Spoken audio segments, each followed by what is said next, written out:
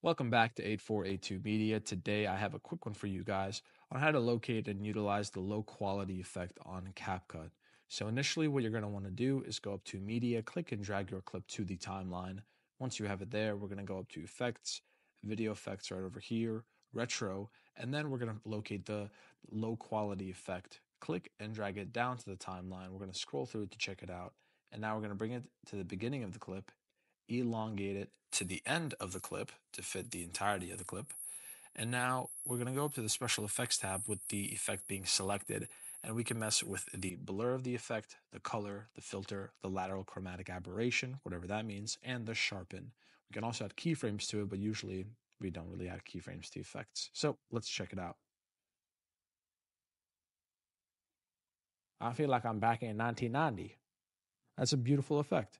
Well, guys, thank you for watching. If this was helpful in any way, please leave a like down below. If you have any questions, comment down below. Thank you guys for watching and have a great day.